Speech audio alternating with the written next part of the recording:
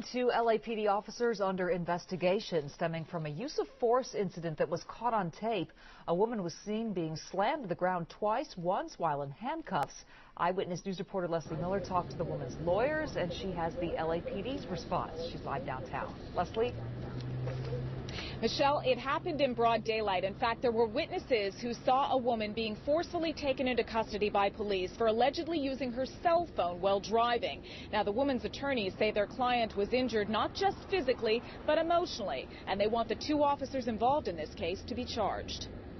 The pictures are graphic and disturbing. 34-year-old Michelle Jordan of Sunland, battered and bruised allegedly at the hands of two LAPD officers. The married mother of one who works as a registered nurse was pulled over last Tuesday on Foothill Boulevard and Saluda Street for a cell phone violation. She drove into this Del Taco parking lot, and what happened next was captured on the restaurant's surveillance camera. Watch as Jordan gets out of her vehicle. Moments later, she is slammed to the pavement and handcuffed. The officers pick her up, put her against the patrol car, and pat her down. About a minute and 40 seconds later, the two officers push her down to the ground a second time before pulling her up, putting her in the backseat of the cruiser, and citing her for resisting arrest. We have a defenseless woman in a sundress, two fully armed police officers with training and various restraining devices that they could have used, and instead they used nothing but brute force.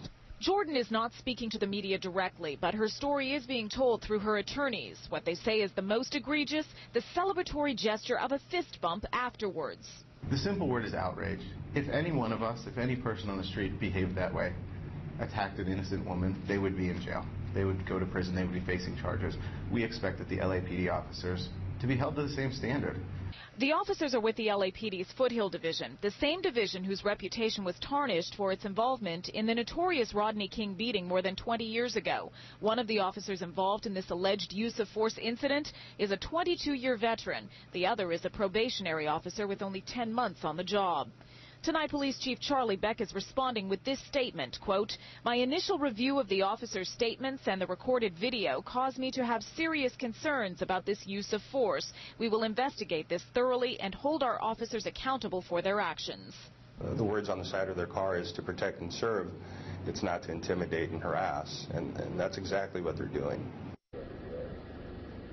The LAPD's Internal Affairs Department is investigating this use of force incident. The two police officers involved have been reassigned to non-field duties pending the outcome of that investigation.